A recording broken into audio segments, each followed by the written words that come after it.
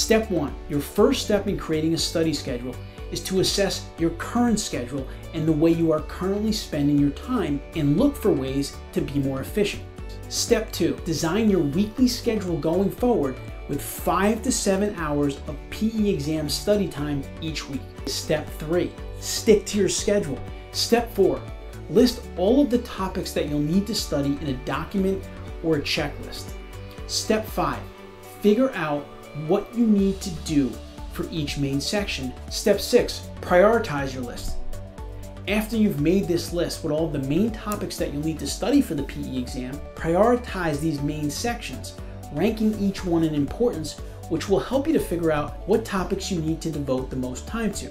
Step 7, reserve time for leisure activities.